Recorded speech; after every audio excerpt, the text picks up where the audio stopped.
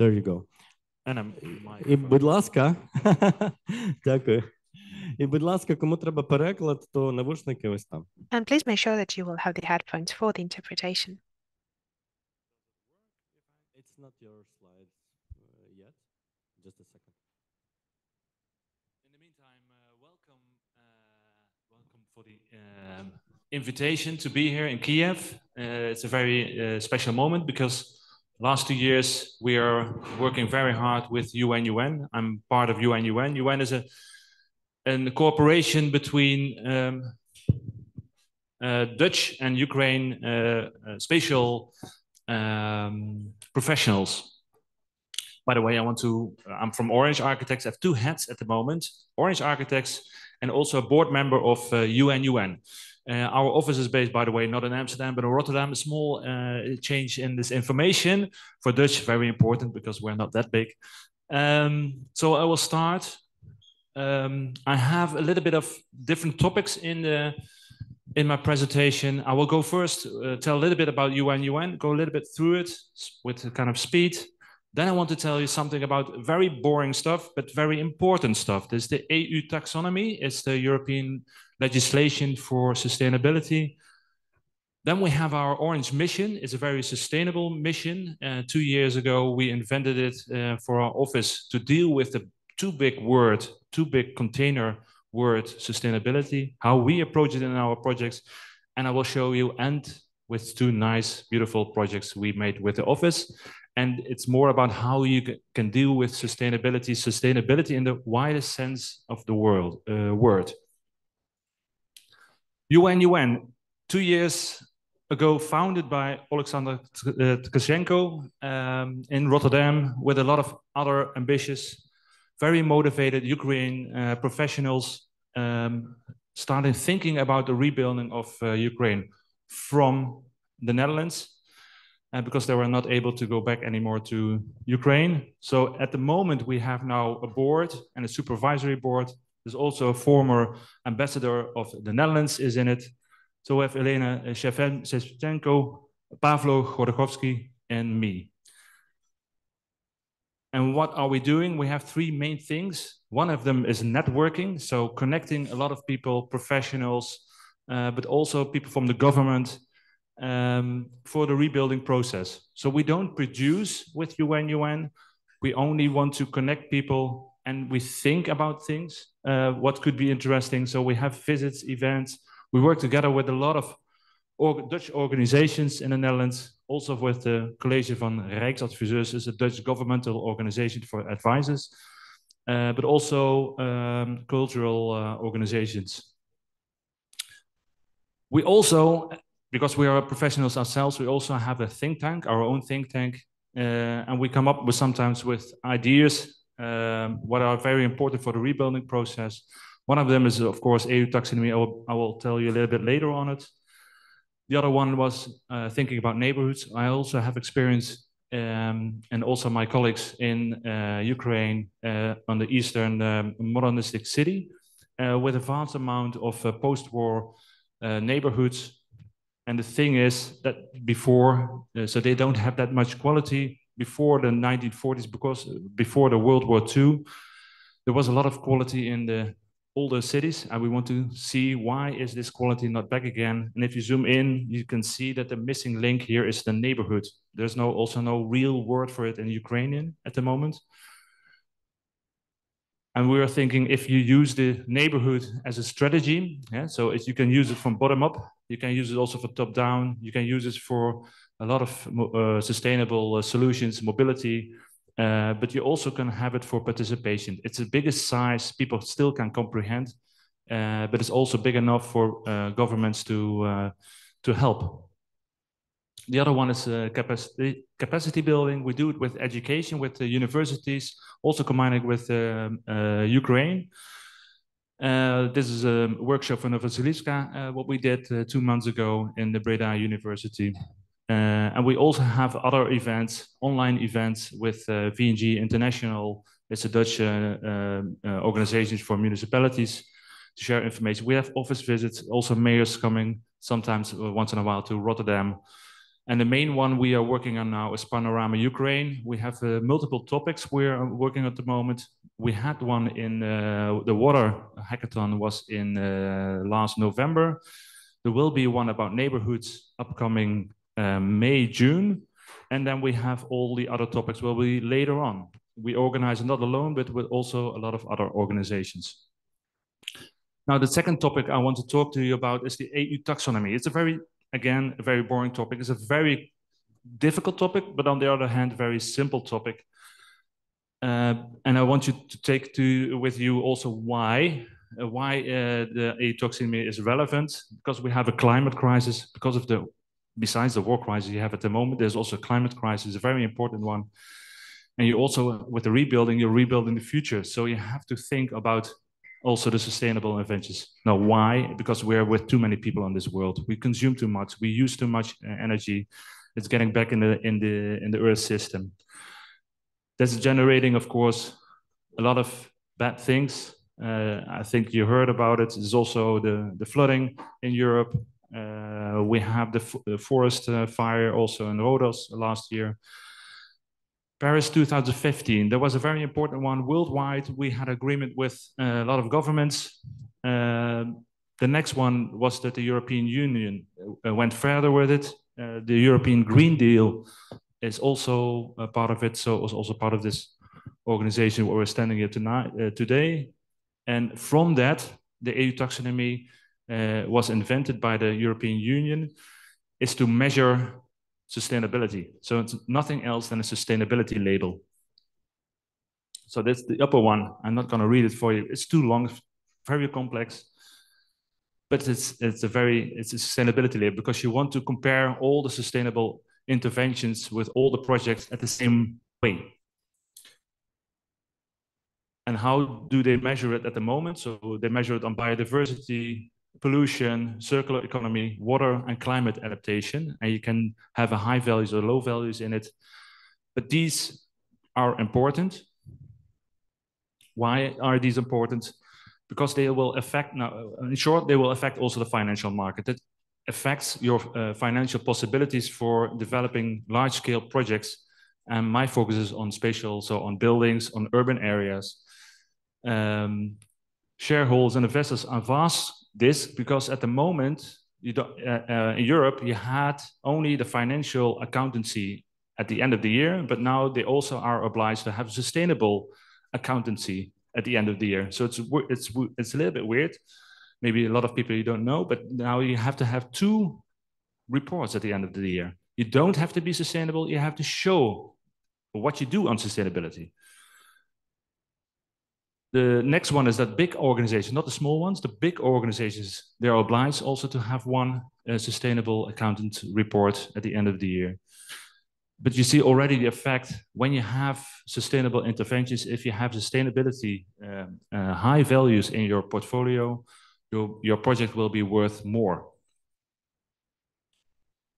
And who must report? So we have the EU finances for the real estate, mortgage lenders. It's very important because now at the moment, even private persons experience this when they ask for a mortgage. Because the mortgage lender is already saying, okay, but what about your house? How much is it isolated, etc.? You have the sustainability label for your house from A to G, etc. If your house is not sustainable, your mortgage is lower what you can lend at the moment. So it's already affecting private persons. And why is it relevant for Ukraine? Because you're already rebuilding, but you will be rebuilding way more, and it takes such an amount of money. You also want to connect to the European Union. So anyhow, therefore, it's very good that you learn a little bit about the European sustainability law, because they are laws and you have to comply with them if you want to connect to the European Union, if you want to connect to the European financial markets. But why sustainable? Because also I had experience when talking with architects, professionals. Yeah, it's not that relevant because they say, yeah, we don't have the money, etc. But basically, there are main 3 reasons why to do it. On the moral side also. But the lowest part is maybe interesting to see that's also financially very interesting. So you have to connect the European and also US markets. They demand sustainable interventions. They demand sustainable plans. EU taxonomy is a European binding, it's a law. And assets are already rated higher. The last one, the project Jonas, I will show at the last page. It's a very high rated sustainable project. It's Article 9, and I'm not going to explain you where the article numbers are coming from. That's the highest number on sustainability, what you can have if a financer wants to buy, an investor wants to buy a project. So it's worth money. Keep that in mind and explain also big investors that they have a look on the EU taxonomy. And I think with the rebuilding project you have in front of you, there are also very big chances to be innovative. You already have this on IT at the moment, but you could also be this on sustainability and on all these solutions that are there in front of you. I also want to help you because it's a very big thing, sustainability. We were also struggling with it in our office because then we get something about energy, then something about isolation, then something about biodiversity, then something about social living together. But how did we had to combine this, or had to read this? So then we came up with this sustainability tool. It's our mission also. World we value. It's very simple. You can also remember it very easy. World is about resources. It's about energy, it's about materials, it's about nature. We is how you live together, mentally, physically, and also together. And the last one is about economy, the context, because if you build a project, it has got influence on the context. And it's also about community. And community is meant here that you connect with the people around your building and in the city fabric. So it's a very, for us, a very comprehensive tool that we use for all our projects. We work more on it. So we have each team is divided into 3 sub-teams and then also, again, divided into 3 sub-teams.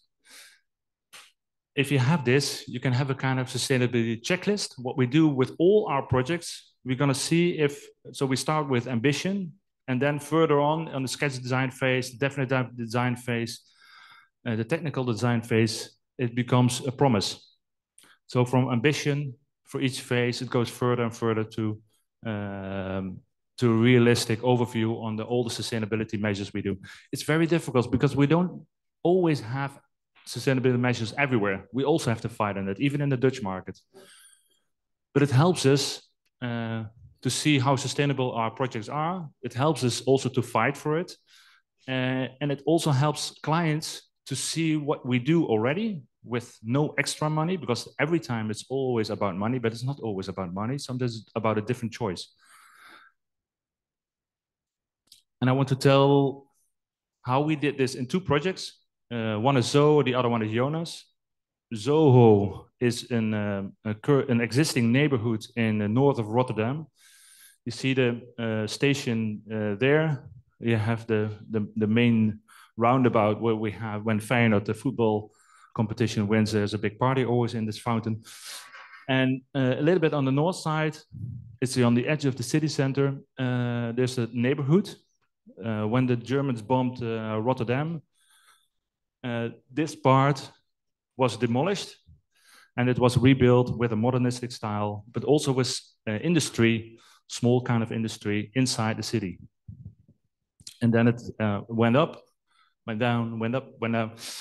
And then we had the Zoho community. It's a revival of this area.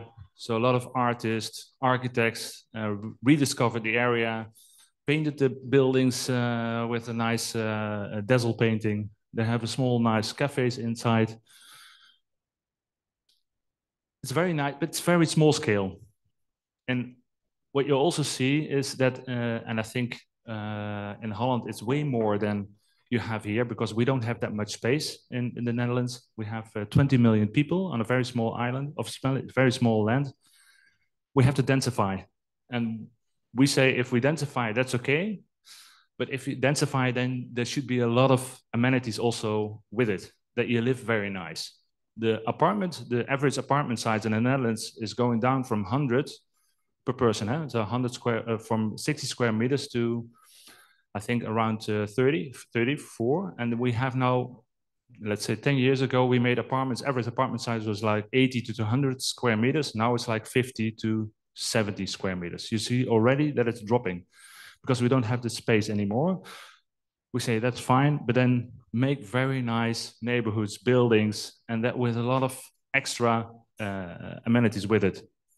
So you see the location, we have a High Line, existing High Line. It's not functioning anymore for a lot of years. There's a roof park. ZUS, an urban office in Rotterdam, made the yellow bridge to connect all the areas. So they made with new connections that the area was more accessible. And there's a green canal. It's called a Singel in Dutch. And with our area, we want to connect the High Line because the High Line will be a lifted park, just like in New York.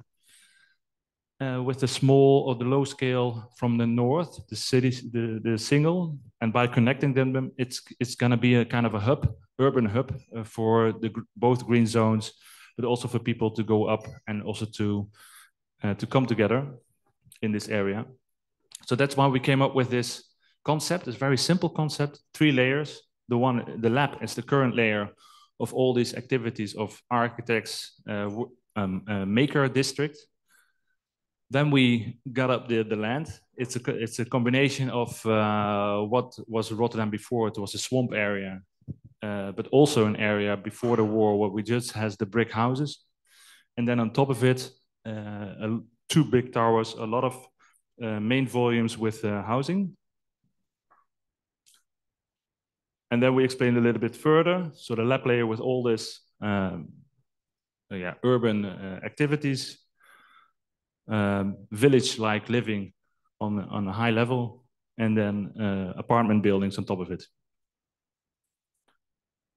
And also because it was not a very expensive neighborhood, it is a bad at the current state is a bad neighborhood. Also, the average income is very low. A lot of social housing, a very mix of different nationalities. So it's a very how do you say it friendly? It's a kind of a sensitive area. So we want to use this also for the identity of the new project, because 70,000 square meters was put in this new development. So we don't want it to have like a very chic area, because that wasn't the identity of the area at the moment, and also not what we think it could be in the future. So this was the main model we made for the competition that we won. We also had 3 awards for it. And one part of it, because you see the whole area is a small street, but it's a big area we did with 3 architects, and the main part of it, Kavel number 1, was designed by Orange, by us. And I will take you through the 3 layers, how we designed it, how we foresee it. And back again to the sustainability is because we want to connect also with the neighborhood. We want to connect with the context, but we also want to enrich the context with new program, existing program, keep the makers also in. So we have also a participation process to see how this feeling of this neighborhood also could be in the future development. So around the building, we have the housing. There's a small double duplex housing, but the rest is a cafe and living room for the neighborhood. There's a supermarket, makers ateliers, and a coffee corner. But in the middle, there's a mobility hub. In the Netherlands, we want to have less cars per inhabitant, less cars per household. So for this one, it's also very a new kind of way of developing, is that if you buy an apartment there, you can't have a parking space. So you buy an apartment and you know that you can't have a car. You can rent a car because there's a mobility hub. You can rent the bike, you can rent the car, but you can't put your car there. Not completely true, because there are 20 spaces to sell. So the mobility hub serves therefore also as a social connector, because at the end of the day, the beginning of the day, people will park their car or take their car. So they will go to the hub, meet people, have their groceries in the supermarket, or pass by the living room. So we wanted to have a kind of a city-in-city concept. And here you can see also the stacking of the different volumes. The blue and white is the existing building, but because of the way too big masses on the plot, it was not able to hold all the structure, because there's a lot of new structure also inside. We dismantle all the blue and white concrete slabs from the facade and put it exactly on the same spot back again. We did a study on the current architecture of the modernistic style in the 50s. And that's also how we build up the new facade with the same kind of principles, but with a new translation. You can also see here we have the living room. We have the entrance for the mobility hub. These here. Also installation space. We open it up, the installation space, and we have graffiti in it, and you can see the installation. So we want to have a lively plinth. So if you walk past by it, it's never a dead plinth. And in Holland, we more or less succeed with this. But you see also, because we use our urban space. Urban space is for us also very important, because it connects the whole city fabric. And therefore you need also activated plinths. Here's the mobility hub. Next to is the neighborhood living room. Haley is a kind of mobility kind of service that you can rent bikes, and there's office space next to it, and above it you also see housing in the plinth. And this is how it could look like. Supermarket on the left, so this on the other side corner we have a cafe on the right, terraces outside, housing on top of it, and also the housing on the next layer.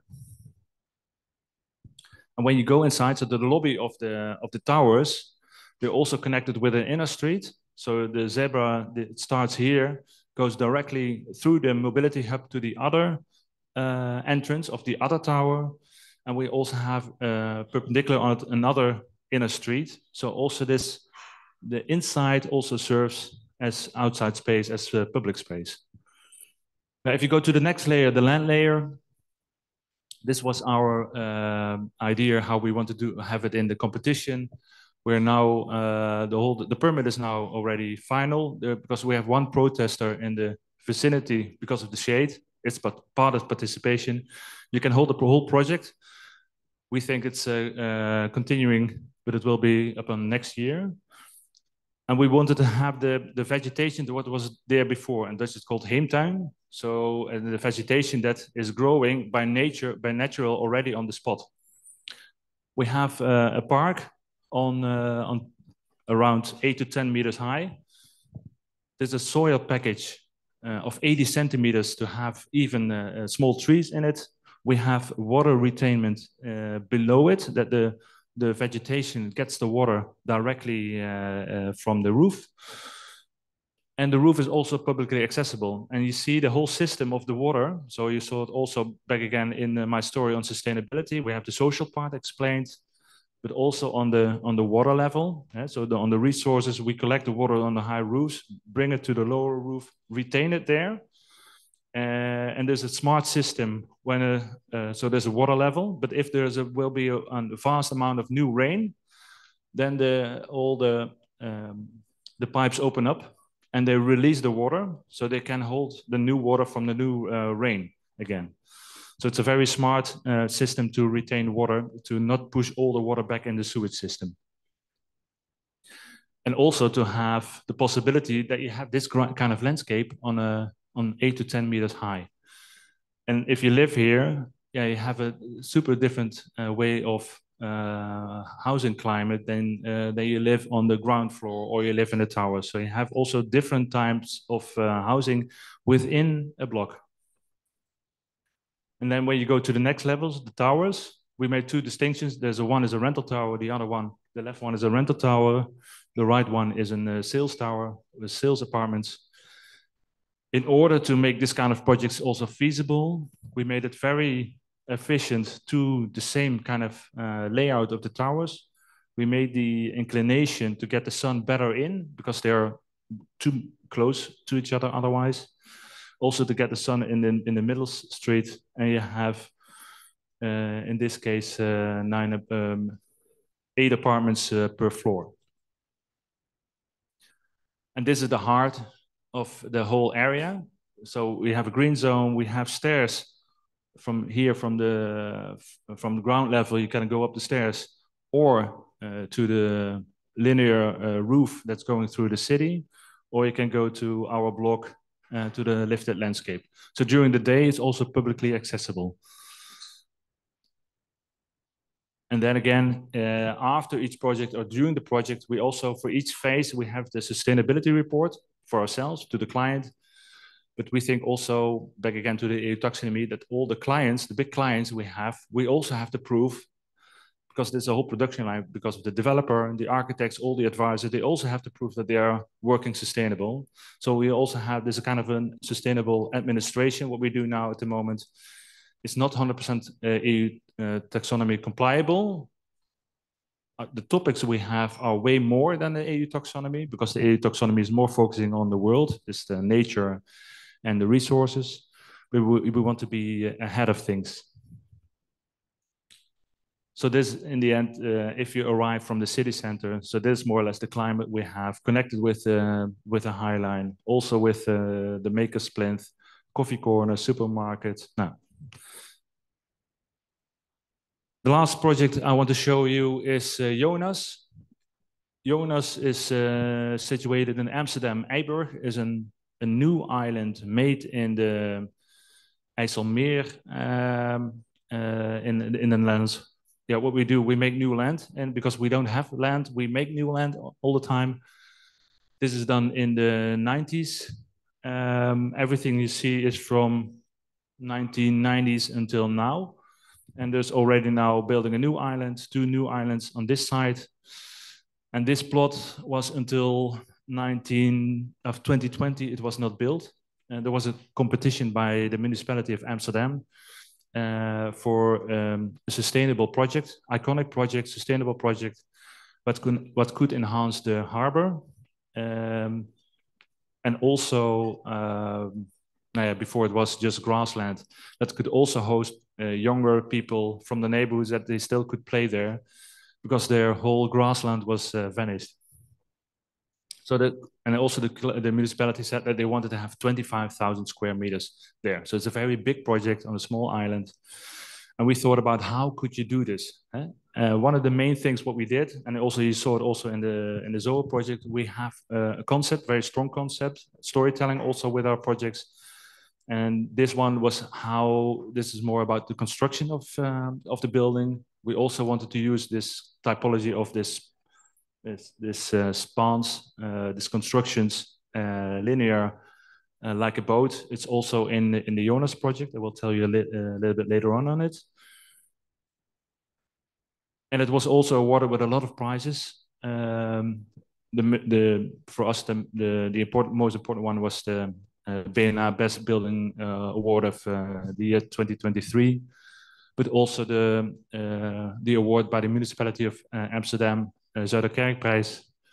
It helping us a lot also to showcase all our sustainable ideas we have, that you can make high density buildings with really nice living in. And they have a lot of special amenities. They have a lot of special functions also, what I will tell you about.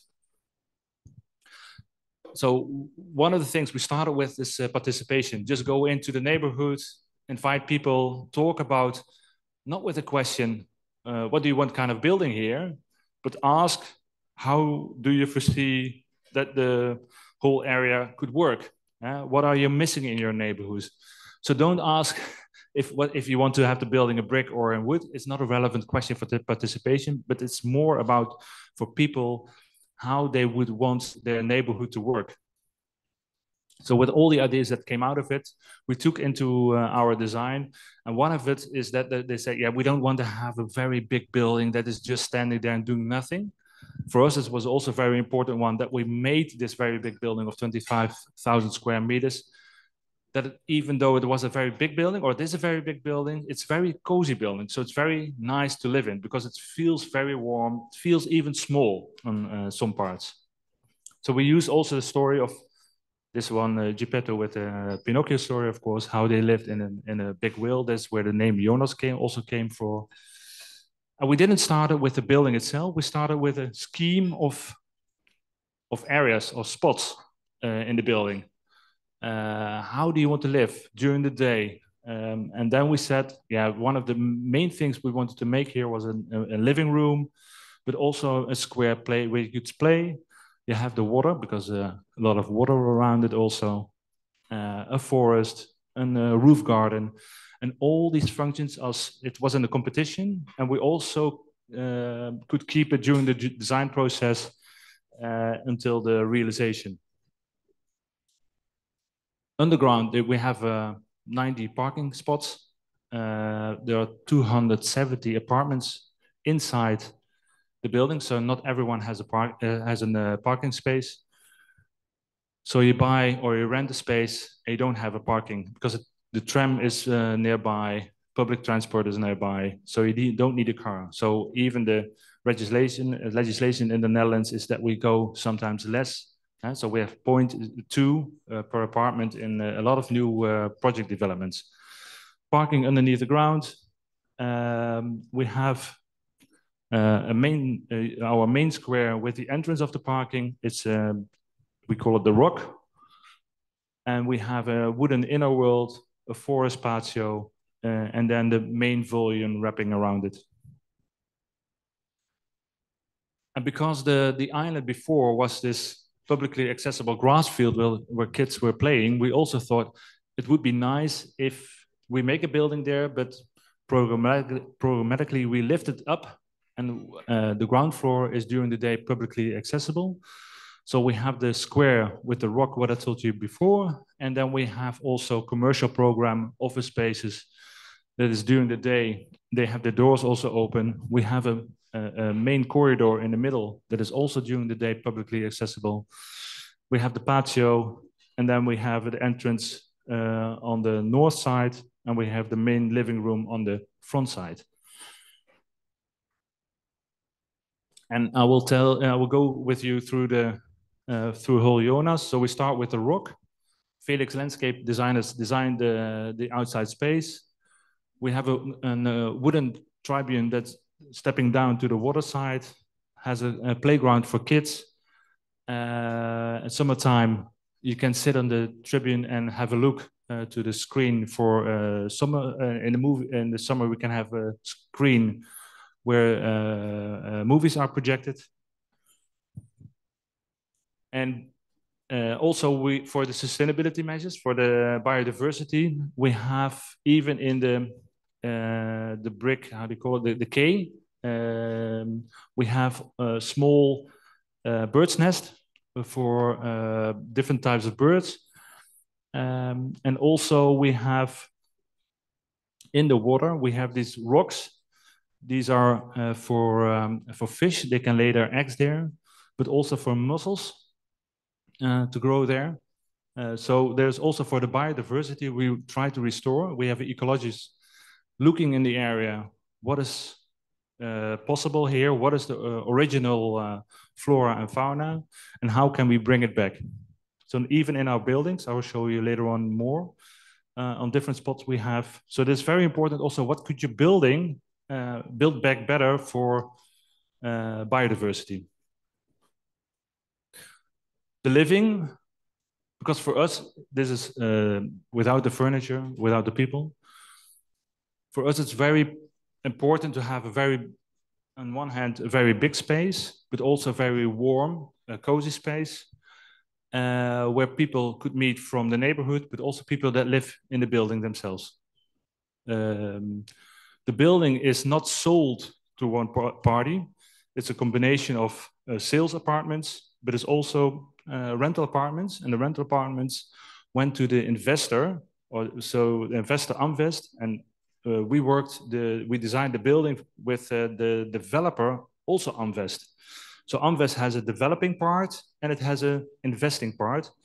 So with Amvest, we developed the project, and afterwards, Amvest Investment bought the rental apartments, and they also bought the living room, and there's even also a function of a cafe. So if it doesn't work, the living room, they also can transform it back to a restaurant or a cafe.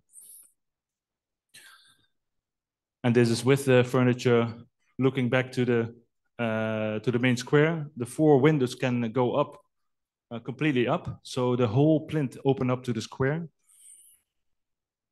If you go further into the building, so the inner street,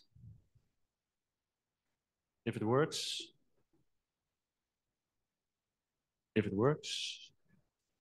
yeah.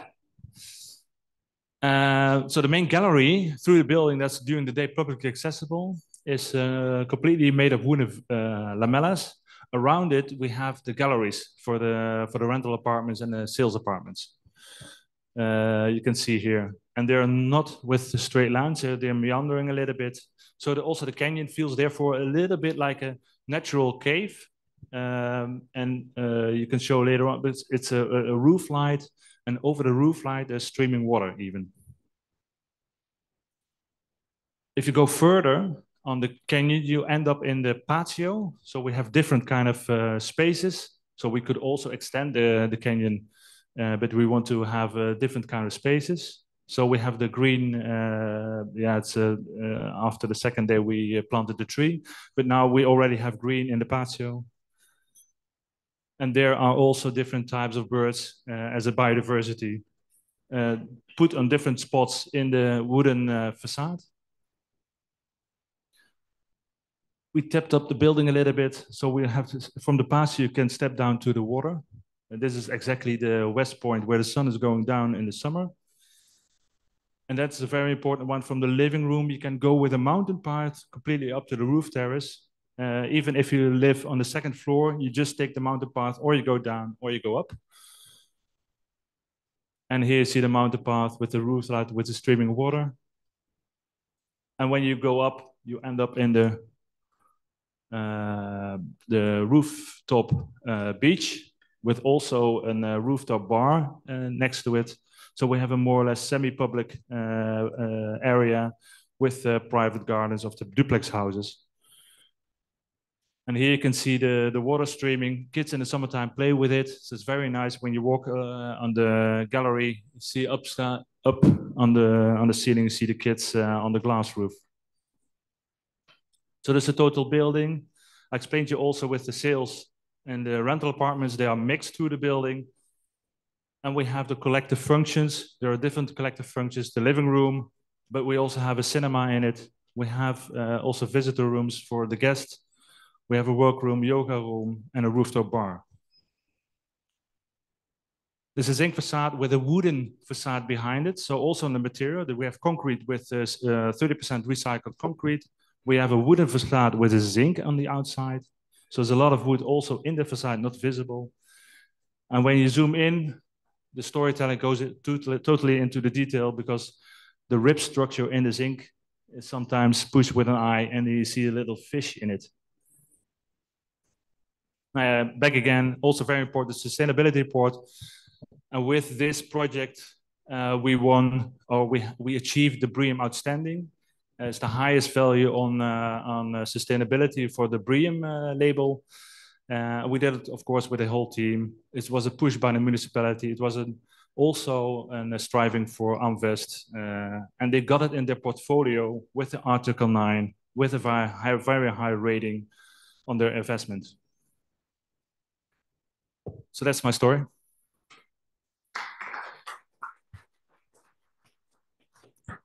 Thank you, Patrick. Fascinating, I would say. Perhaps we have questions, but I also know, and it's an insider information, that the chief architect of Lviv, who is the next speaker, will have to run at 5:35. So shall we then give him the floor and then make a Q&A afterwards? Yeah? Let's do that.